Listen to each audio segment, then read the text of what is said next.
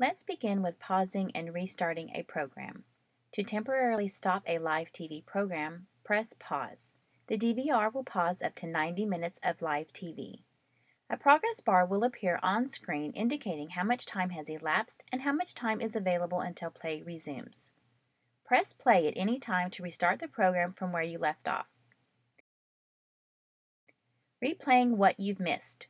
Press the button labeled REW to rewind the program you're watching.